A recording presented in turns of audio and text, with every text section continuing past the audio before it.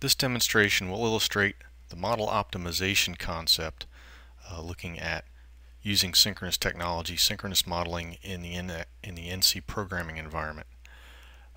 What we'll do here is look at some of the reasons why we might want to make model edits before we do NC work, and to show how synchronous modeling techniques can make that very easy to do.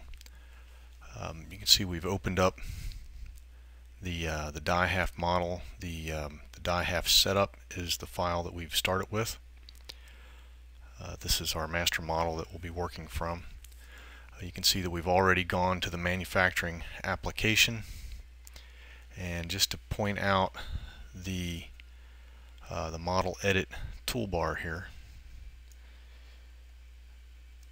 the geometry model editing toolbar in the NXCAM application includes several of the pieces that we'll be using through this demonstration. Because we're in a master model concept, we have a wavelength body here to start with. The wavelinking capability is available if assembly is turned on. You can see we have points and wireframe geometry. Also, some draft tools are here. Various curve capabilities. Here are the patch openings commands are involved in this, and we'll use some of these as well. The synchronous modeling toolbar can be toggled on. You see when we press this button that we get the toolbar up here in the top. So on and off, and we'll leave that on because we'll need it. And fastening is another piece of the geometry edit toolbar that's available in CAM. So let me just put this back now that we've talked about it, and let's just take a look at what we're trying to do here. Conceptually, the point we're trying to make is that it is beneficial to do model edits prior to NC programming.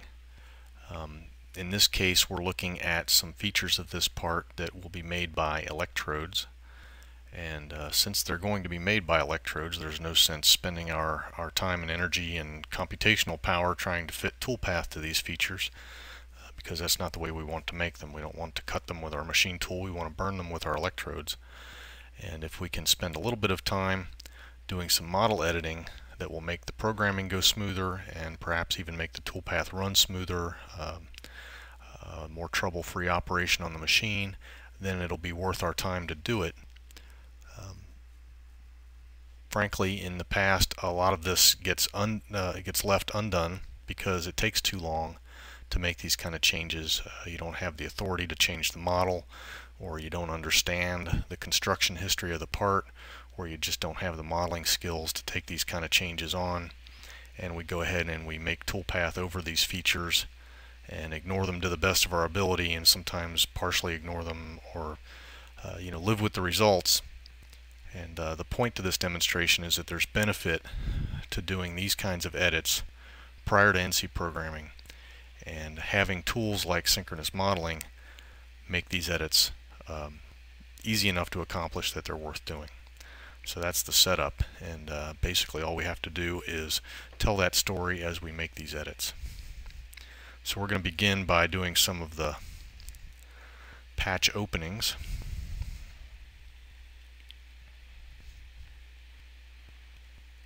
And we have several patch opening choices to use here. There's the quilted patch, there's the Mold Wizard face patch, an insided area patch, and essentially the quilted patch and the Mold Wizard patch are the ones that we'll take advantage of here.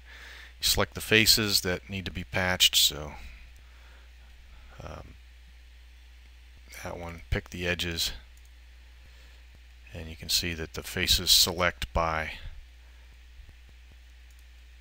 continuous tangent conditions, and the edges select by continuity.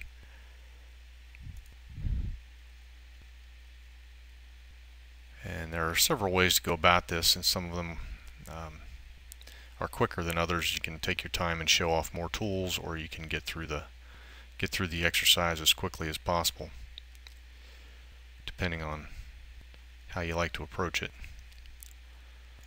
But these square features here we'd like to get rid of, so we'll pick up this face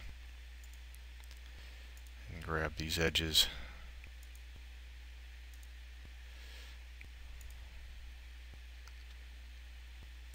And we can pick up this face and grab this edge. And we can pick up these faces and grab these edges. So pretty quick to make these kinds of patches. We actually didn't use the Mold Wizard patch. You can use that one if you like.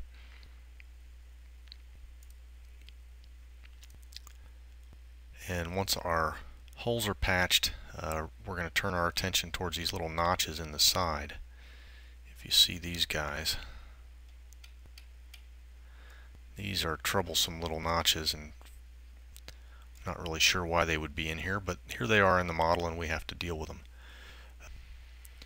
Okay, so we're going to use our move face command, and we'll pull these faces together here. And because of the subtle draft angles on this part, I can't just bring this all the way together. There will be a slight mismatch. So I'm going to bring it most of the way here, and then I'm going to turn around and grab the other face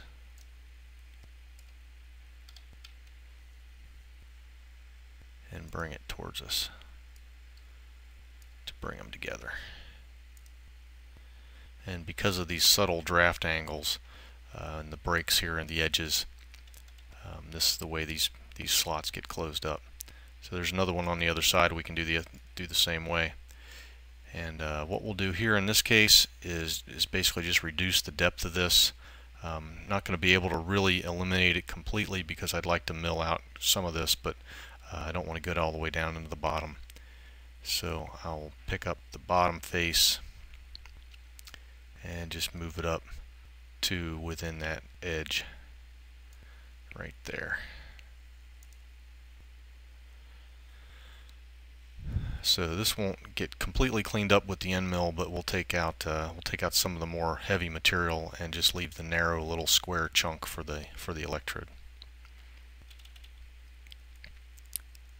The other side has essentially the same parts, and we'll close them up in the same way.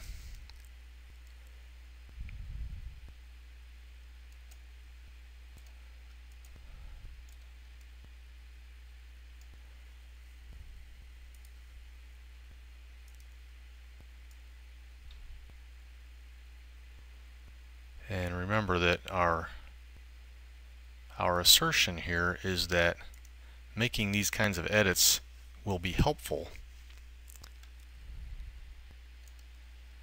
both when we program this job and when we put it on the machine tool and cut it. So it's worth our time to do this if it provides some value as we do the next steps in our work. And because we can do it so quickly, we've spent all of 3 minutes now making these edits.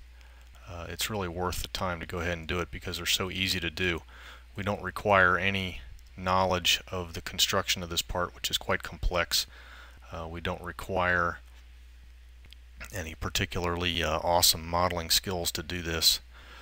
We don't really require even the authority to edit this design part because we're working in a master model here on the wavelength geometry.